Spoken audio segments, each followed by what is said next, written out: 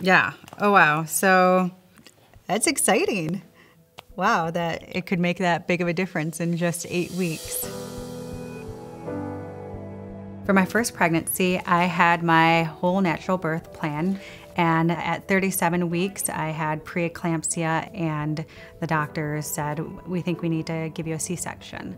And that was some of the most devastating news for me, because that went against, everything that I had hoped for with this whole birth process.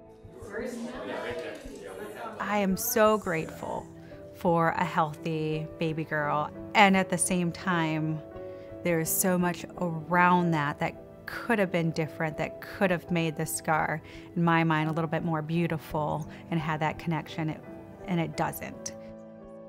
It's like, I just want to take my body back in every which way. And so for me, I'm like, okay, if there's something that I can do to reclaim myself in this whole instance, I'm gonna do it. So I guess I will be putting this one on my C-section scar. There you go, you wanna turn around, honey?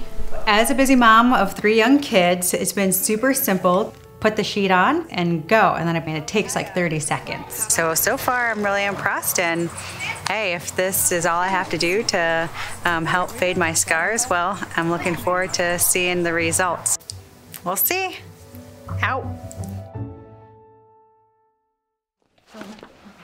Yeah, oh wow, so yeah, this is, yeah, that looks, so what I have seen recently does not look like this anymore. This, yeah. So it's faded, it is lighter, smaller. I don't think this scar is going to trigger me as much anymore, because it does not look the same anymore. I'm very excited about the prospect of it continuing to fade even more. I mean, if that happened in just 8 weeks, well, why not give it another 8 weeks and see what could happen? So yeah, I'm excited about that.